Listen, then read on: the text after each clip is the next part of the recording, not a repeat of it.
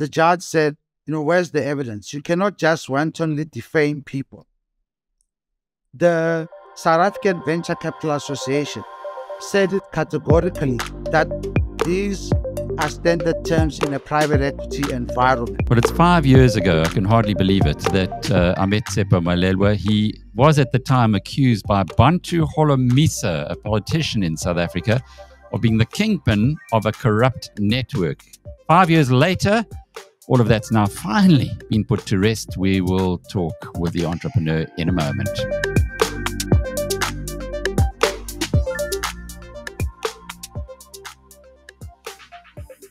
Tshepo, it's been quite a journey, 5 years. It's been lovely getting to know you and to have you as a shareholder in BizNews as well. So we're more than friends, business partners as well.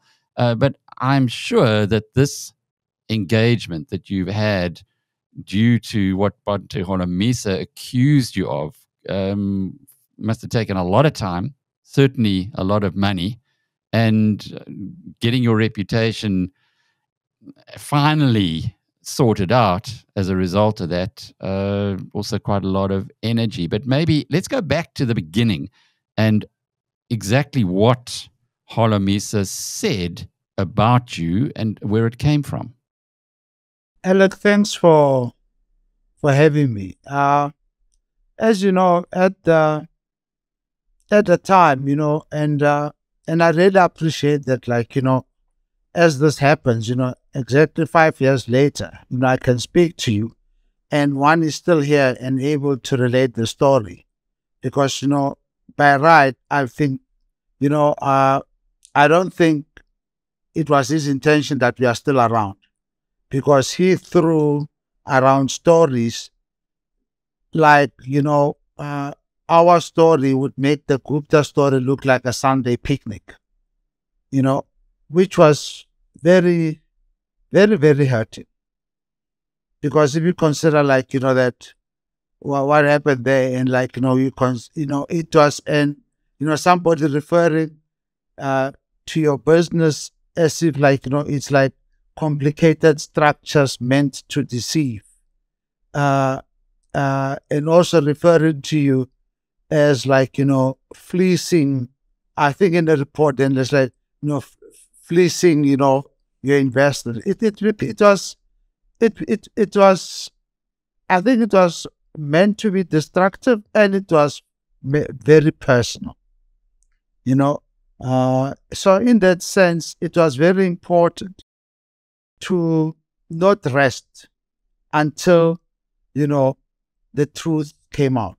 And I don't believe that Holomisa was interested in the facts. Where did he get his information from? And what was his motive? You've obviously given this a lot of thought over the last 5 years. Alec, I can't say for sure where he got his information from. But whoever got him his information, or however way they wrote it, and however way he wrote it on his website, I'm sure even to him it didn't make sense. And whoever wrote it for him, I don't know whether they also understood what they wrote. And they wrote it also in a manner that they were meant to be demeaning, they're meant to be hurtful, and they meant to play games, and they meant to destroy. Because nobody writes in that manner and intends that, that there would be anything left after they, strike like that. Because it was meant to be fatal. Do you know him at all? Have you had anything to do with him before this incident? All. Not at all. And I've never had dealings with him. During this whole episode, I only bumped into him once at a golf event at Sun City. I was sitting down at a at one of the cafes with my wife, and he came to one of the bars and he sat there. And I said to my wife, look at who just came and sat there. I went up to him and I said to my wife, I'm going to go up to him. And it was like, I think about 2.5 years ago or so. I said to my wife, I'm going to walk up to him and then and talk to him and ask him, and introduce myself. I walked up to him and said, hi, how are you? And he said, hi. And he said, who are you? And I said, I'm Tshepo Mahloele. You don't know me. He says, no, I don't know you. He says, oh, I thought you were a much older guy. And I thought, what's this all about? And I said, but, so you don't know me? He says, no, I don't know you. And I said, but then what then is this all about? He says, no, it's all people who've got are jealous of you, and some of you are industry, some are from in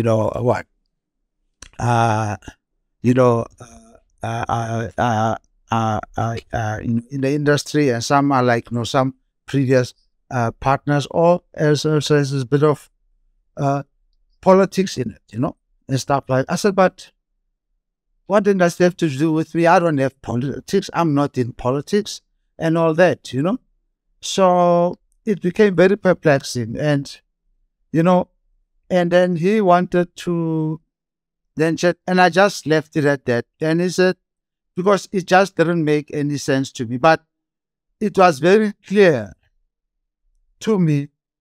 He made it very clear, I think, who one of the persons he was referring to me, it could have been. But yeah. So it was a bit of a game to Holomisa, it seems, but it's a game that he is going to pay dearly for, if I understand correctly, because he's now been shown to have not told the truth at all, even though the allegations were quite dramatic, and you are still suing him for defamation. Alec, the sad part about this is that in the beginning, he refused an invite to come and meet with us and listen to what this is all about. It was important for him to be very popular on social media. It was important for him to to garner votes and behave in the manner that he did. So listening to facts was not important to him. To destroy and to continue with that narrative was very important to him. And so therefore, it's also important, it became then a 5-year exercise for us to be on our back foot and to be able to now be on our back foot and try to tell what the truth is, because it's not as if now we are cleared. We're not clearing anything. We've always been telling the truth.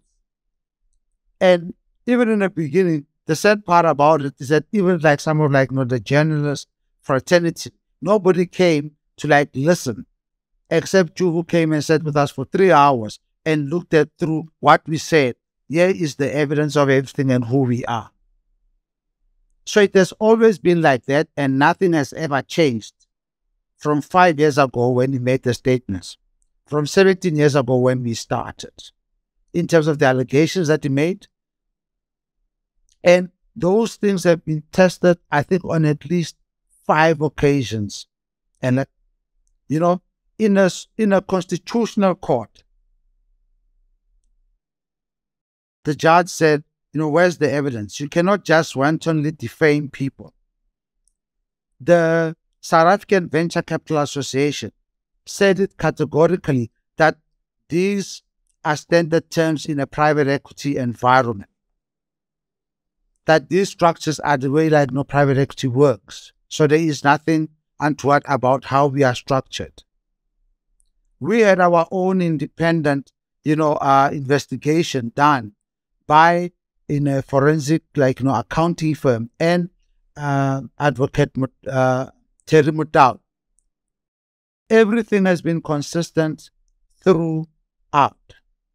And now this investigation done by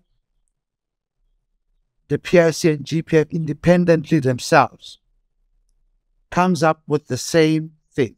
There is no evidence of the type of, allegations made by this gentleman. None at all. But what does it tell us about the country and where we are, that people still are maybe that immature, that if they don't understand something, rather than finding out about it, especially in the business world, it's good to just throw mud, especially, I guess, if you're a politician looking for votes? There is one statement which I kind of like, I think which President Obama made some time back. He said, facts matter. And it would appear here that facts do not matter. People can just want to say or do as they please.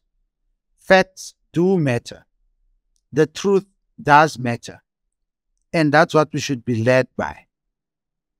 And unless we get back to some of these basic principles which should be leading us, and also like the type of leadership which should be led and be informed by that, by facts, then I think we should be in a better sort of like environment. But when we are led by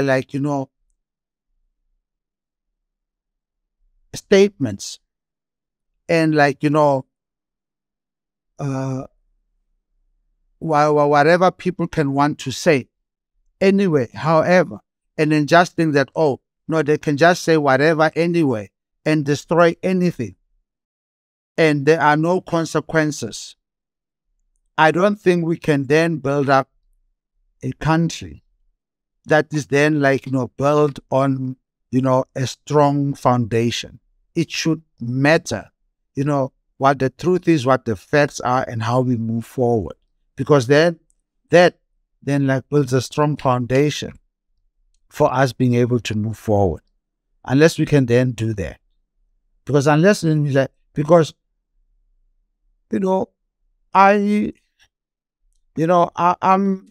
thank the good Lord that we've been able to stand and are still here 5 years ago, that then we can then still time, has allowed us this. And being able to now come and say this, the truth is now able to be told. Many do not get that opportunity. And they get obliterated in the process. Yeah, that's true. And we have a problem of an issue of investment in the country. We have a problem of hope in the country. We have a problem of fear in the country. And with this type of leadership, with this type of narrative continuing, that cannot be challenged, that cannot be taken off, there is no way we can then improve on those situations. We need to be able to hold people to account. So what are the consequences for Bantu Holomisa? There's another thing, I don't know, there's this challenge I have with our legal system on this issue of punitive damages. And in this situation, when then punitive damages can just be taken to be at the maximum, 500,000, and then and an entity like this, which wanted to destroy jobs, which wanted to destroy careers, which wanted to destroy families, which wanted to burn fields in the way that they wanted to. And then they could just hide behind some sort of privilege, that because, they are politicians and then they can just say as they wish. And then it can just be a slap on the wrist for them. Then we don't know who even funds them to get that 500,000 or to fight those type of cases. And then they go to court and all they get punitive damages for is 500,000. I do not think that is enough sort of a deterrent to get them to do the right thing or to get them to stop. I think we should, I'm a big proponent of proper punitive damages. Alec, you are very much well aware. We had to, like, stop some of our fundraising activities. We had to, like, stop some of our engagement to some of, like, our international partners. We had to sort of, like, delay some of our investment activities. We had to, like, go through processes whereby I had to, like, give up on certain opportunities, because we were supposed to have, like, by now listed some of our certain opportunities, but we had to, like, all those had to be delayed, and it's a lots and lots of money, and it's lots of like investment which could have been made, and there was a lot of collusion with all sorts of, like, other players in the market to make sure that that happens to our business, with other regulatory entities making sure that, and if an entity like that is let off on that type of, slap on the wrist, what then does it say for them continuing with that? I'm a big fan that we should be able to sue for all those losses, which runs into the hundreds of millions of rands of damages caused over the past 5 years. And it's not, I don't even start to talk about the emotional damage done to oneself, to one's family, to one's children, and to one's associates. Someone, I was talking, who take, hits in all these things. So it's very personal. I was talking to Wendy Addison today. She was the original whistleblower for LeisureNet. And because the court case hadn't concluded, she could not get a job. Chartered accountant from South Africa, blew the whistle. LeisureNet, as we know, was a massive fraud. But because the court case was being conducted, she was unemployable. And in fact, she was begging. She ended up literally begging outside a railway station. That is not quite the situation here. You had resources, but the abuse of the legal process in a case like this, and because the law takes so long to get to a conclusion, has got all kinds of hidden consequences, unintended consequences, and those that you're talking about now. When you say hundreds of millions of rands in losses, is this because people looked online and said, rather not do business with Harith or with Lebeshe? That's a reality of the situation. In our business, like, we go through, a lot of due diligences for the type of thing that we do. And you can imagine, we also, like, had, like, some, businesses, like, in the UK. And because of some of these things, like, we couldn't, like, rebid for some of those businesses. Though some of them, they won't tell you, like, directly, that it was because of some of those allegations. They're just too kind to not tell you that this is, like, what should, like, cause that. Because then why do things then just suddenly turn? Because before, you had the business, you did well, the performance improved. What's your thought on the punitive damages and the extent it should be? Because clearly you're saying we should be following some American type system where there is a consequence of the harm that can be caused through these kind of allegations when they're baseless. To the extent that you can, like, show those damages that you've suffered and what they have caused and what they have related to and the effect of them, I think we should be able, like, to go beyond that. Then I think it will make people think at least twice, maybe necessarily thrice, before they embark on those types of,